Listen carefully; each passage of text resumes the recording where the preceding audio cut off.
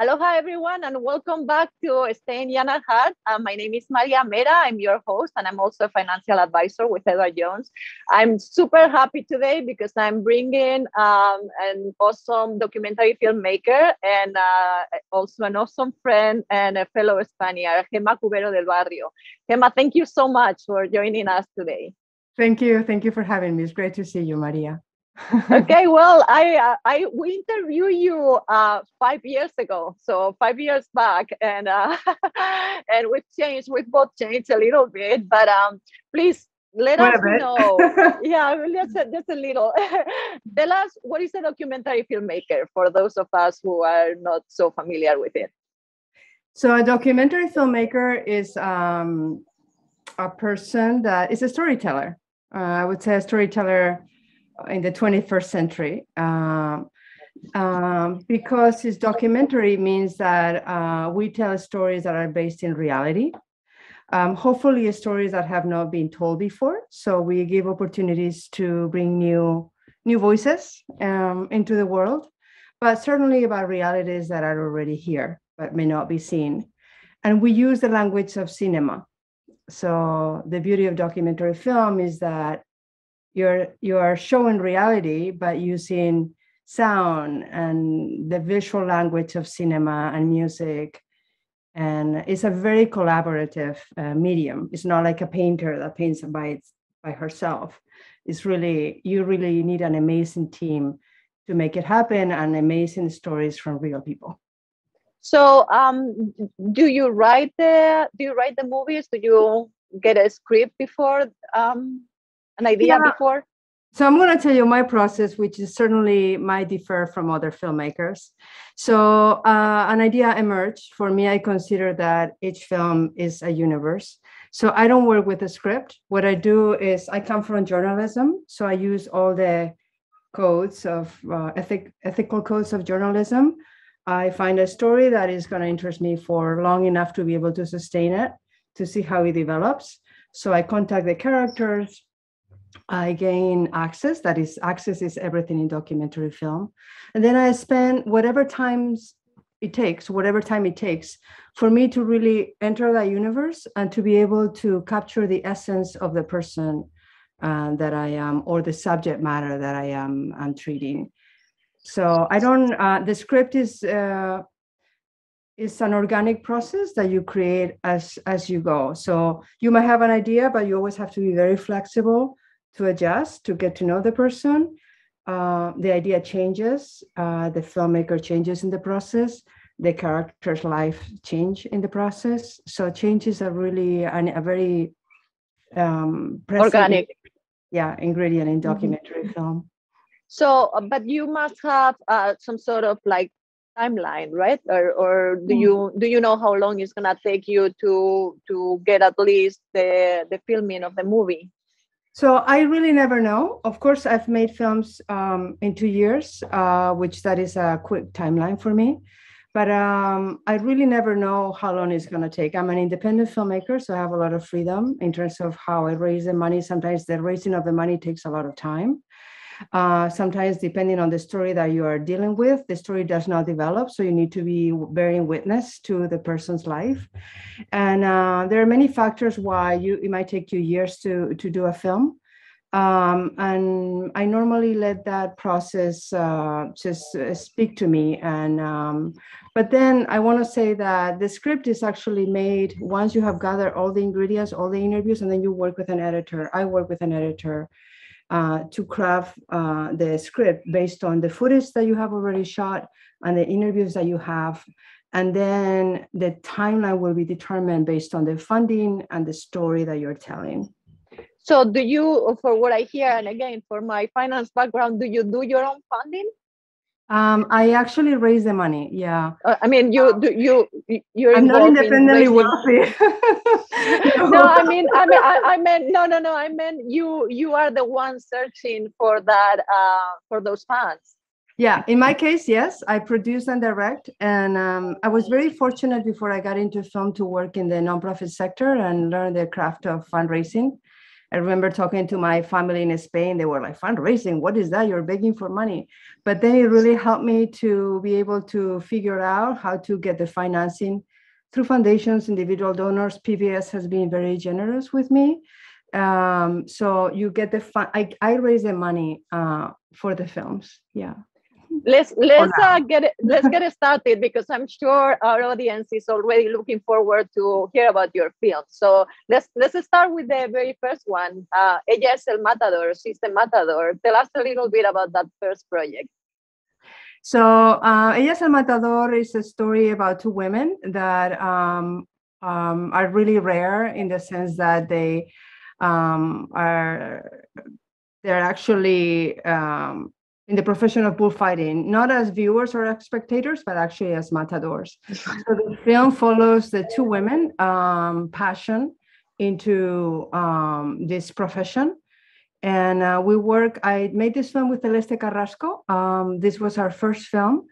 It was primarily shot in Spain, but also we spent time in Latin America. And the film did really well, premiered on POV, in point of view. It shot over the years. It continues to show. And, every film you make is about, you come up with an idea. So this was definitely a film about women, why the women cannot bullfight. And then in the process of making the film, we really discovered that bullfighting has really no gender in the sense of what it takes to be in front of the animal. So it's a really beautiful film. I'm very proud of it. We had a recent screening with the Spanish embassy in LA, and Maripaz was able to join from Mexico, and she's still bullfighting.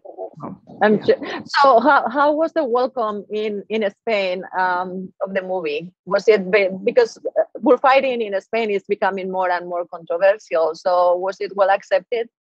So it was difficult. Because in different ways. During the making of the film, a lot of people were not supportive of the women bullfighting because they are rare and unknown. And it was also difficult because some women don't necessarily want these women to be, doing bullfighting. So we faced a lot of obstacles, but I have to say that the film has done very well. Like, it showed nationally on PBS. It was one of the most watched films in the US. It really never showed in Spain. I remember the reason why, and it's because they really didn't want to bring up the issue of bullfighting on Spanish television. So I thought that was really ironic that the film really got a lot of recognition outside of Spain, but it still has not shown on Spanish television because it's a very political subject matter. But I have to say that it's been really beautiful how it has been embraced even by for instance, the bullfighting community, that I thought it would be like really, maybe nervous about showing the experiences of women. And no, they really actually, one of the biggest compliments we got is that the men also really connected to the story that we were saying. So, but the film did screening festivals in Spain, and we got a couple of awards. But it has never shown on Spanish television. Maybe one day will happen. I feel like the film is really timeless. So I'm not giving up that maybe one day will show.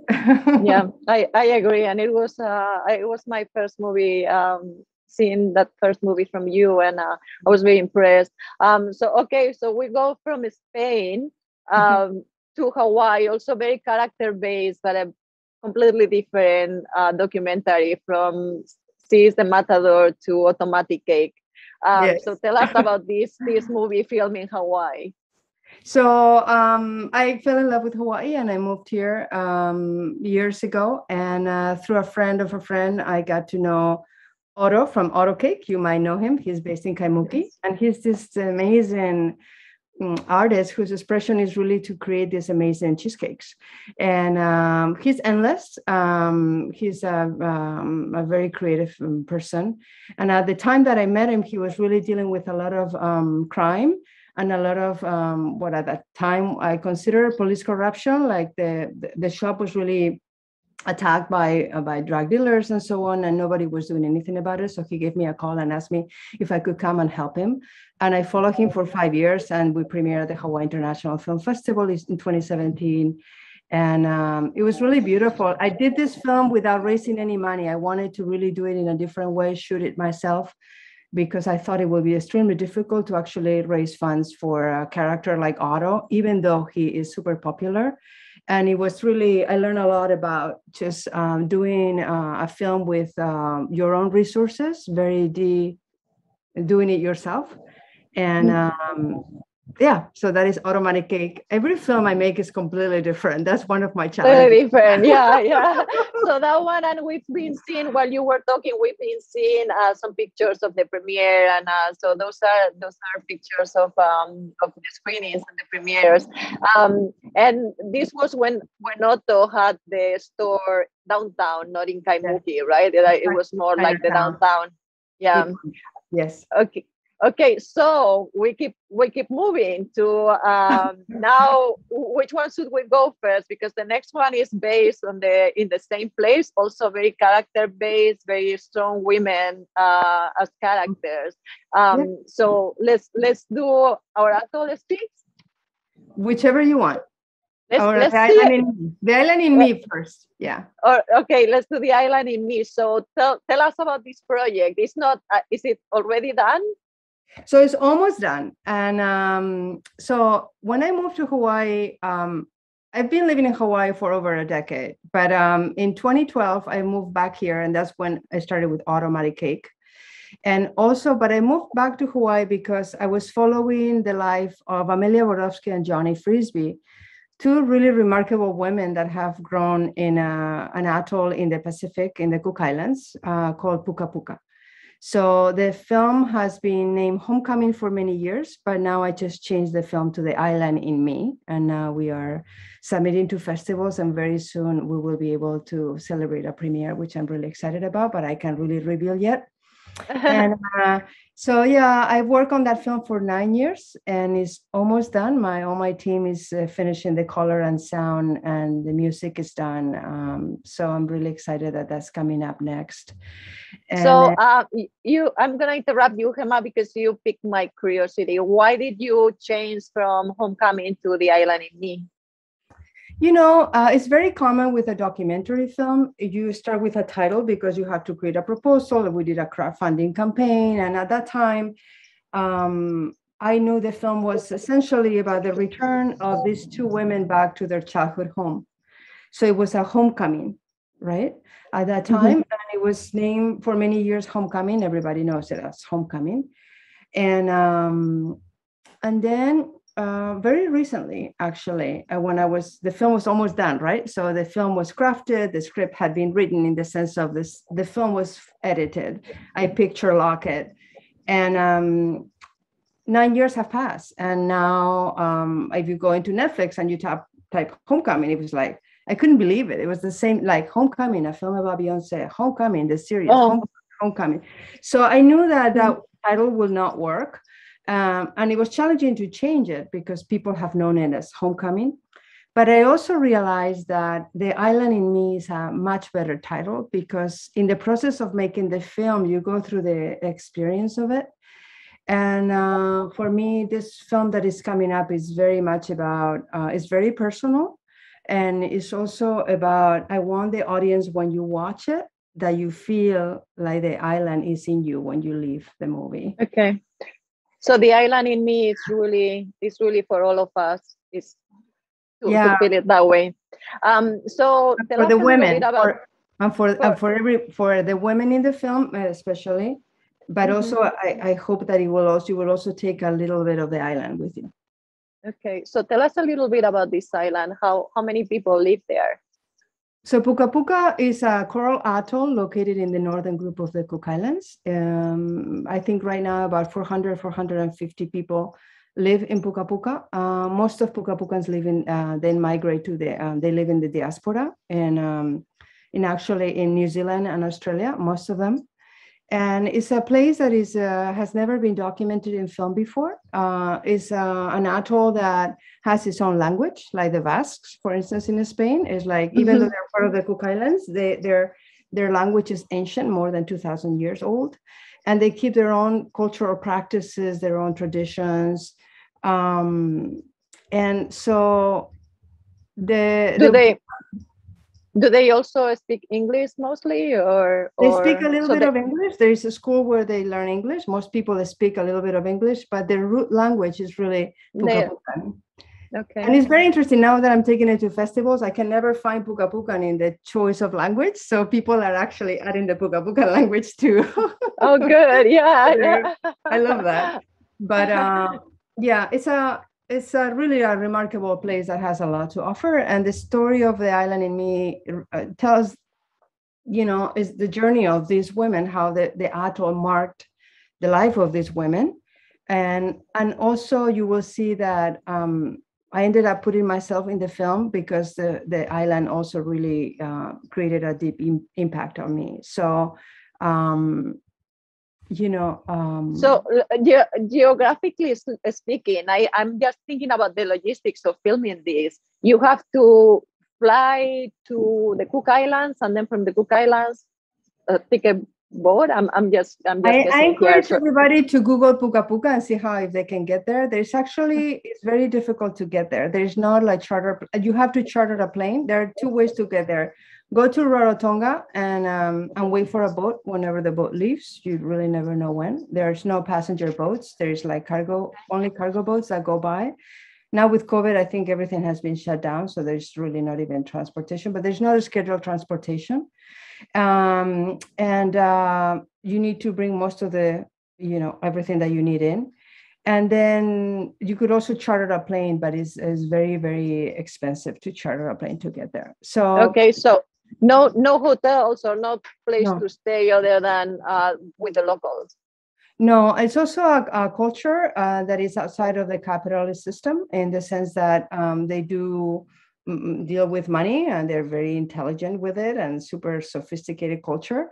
But it's really a place that is outside of the capitalist system. It's a communal society.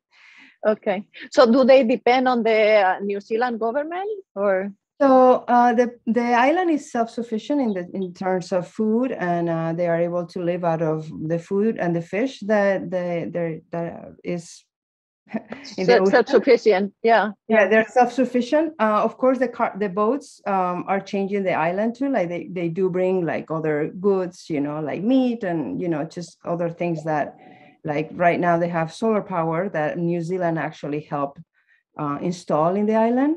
And have a very strong connection, of course, to Rarotonga and the Cook Islands, but also the influence of New Zealand is very strong in the sense that they do get, they have a New Zealand passport, and there's a bank in Puka Puka, so a lot of the transactions actually happen with New Zealand. Yeah. Okay. I would like our audience to have, because we are talking about it, but it's nothing like 1,000 words plus a video, right? So let's see the video of our Atoll Speaks, and then we will talk about the other movie.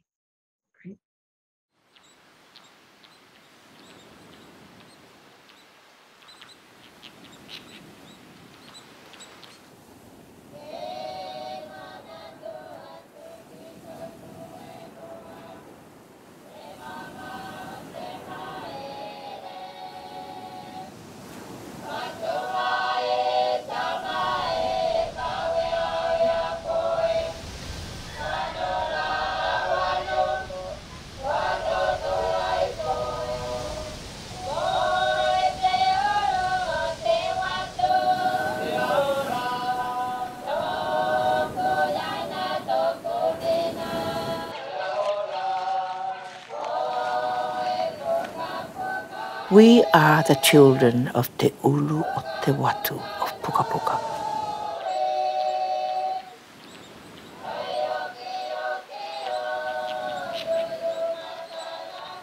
How long can we call Puka Puka the island home?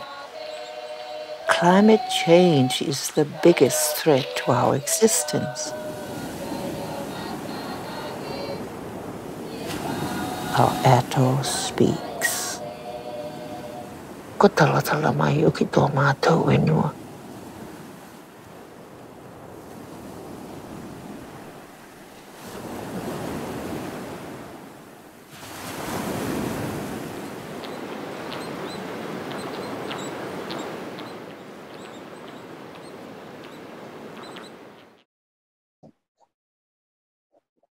Well, I wanted people to see it because I think that just the image, it means so much, right? What a beautiful place. And tell us about the voice that who talks there. So the beauty for me of this film, I never thought I was going to make it, but we were making The Island in Me. And then I needed to go back to Puka Puka. So we got funding from the United Nations to be able to return. And they asked me to do something about climate change, but they said, 4 or 5 minutes, something on climate change. They gave me complete freedom. So I have done so many interviews. I went back to Puka Puka and lived there for 5 months. And I had so much information when I returned that we decided that we will be making this film by selecting the lines from the interviews. We will do the script, the narration that you hear, by selecting the lines from the people that talk to me about climate change and conservation practices. And with Amelia Borowski and Johnny Frisbee, the main characters of the other film, we actually created the narrative. And then it occurred to me, Johnny Frisbee, she's a Cook Island legend. She's the only Puka Puka woman living also near me in Hawaii, and she's an amazing writer. So we decided that she would be the voice for the film, and it will be the voice of the people of Puka Puka. So that is her beautiful voice.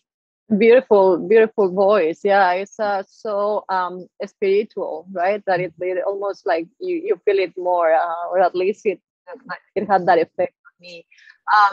Okay, so this Spaniard who went from Spain to LA to Hawaii to Puka Puka, and thanks to you, we all know where Puka Puka is, at least in Hawaii. Where is your heart, Gemma? Where is my heart? Yep. Geographically speaking, because you've been to so many places and had so many experiences. Where is the place where you want to be? I have a very deep connection with Hawaii. I actually feel that this is a big place for me. My heart is wherever I go, but certainly I feel a very deep connection here. So what makes you be young at heart these days? Just connecting to our topic. So, when I told you that in filmmaking, I just was thinking about this today. In filmmaking, you look for the essence of the story.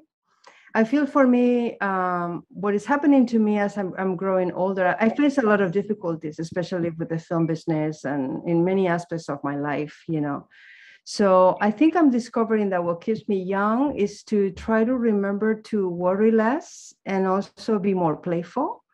Trying to, I'm more in the process of looking at what is my essence, and how can I keep that alive and go deeper with it.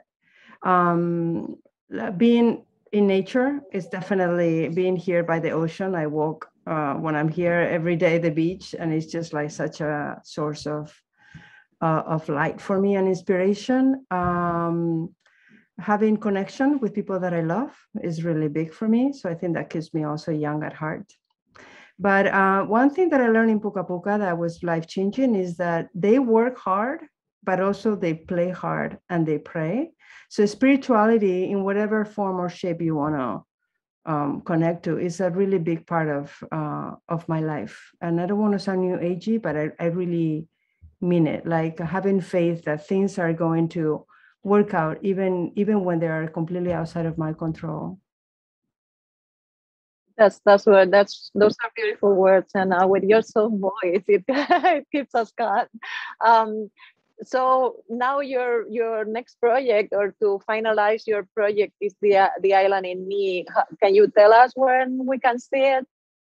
So I'm going to have news soon about a wonderful premiere that we just locked, but I can't announce it yet. But we have I have a Talkwal Films page. You guys can also follow us on social media. So I will be announcing it, maybe in a couple of months or so. And how the film works, right? You first go to festivals, and then hopefully we will be able to make it available through PBS, because PBS has funded the film, Pacific Islanders and Communications. I don't have all the details, nor I can reveal them right now, but I'm really hopeful that the film will really reach new audiences and people that have been waiting to watch the film for a long time, through festivals and also television broadcasts. But we'll have to wait a little bit more.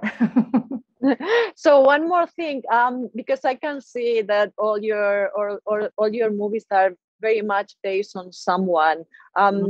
What makes you click? What makes you say this is the person and this is the story?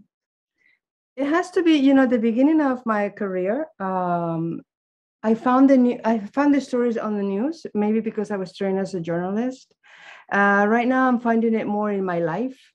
For me, it has to be something. It has to be a subject or a person that captivates me. This is because I don't know how long it's going to take me or what it's going to take, because it really is a deep dive for me. I need to find somebody that I want to learn something from them or from her.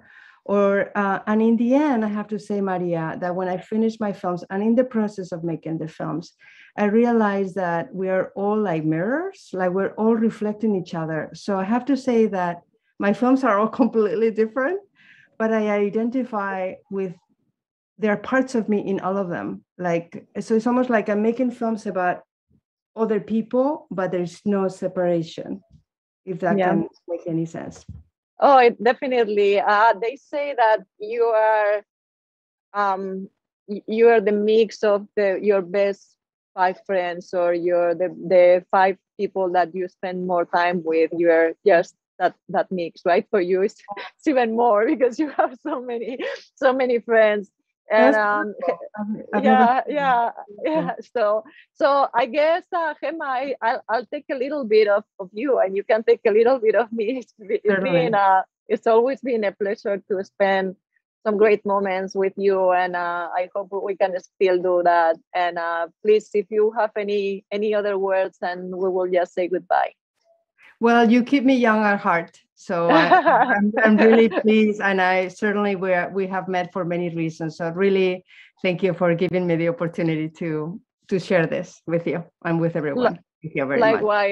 Likewise, Gemma. Thank you very much. I will leave our audience with those words, and stay young at heart. And we'll see you on our next episode. Thank you, Gemma. Bye bye. Besitos.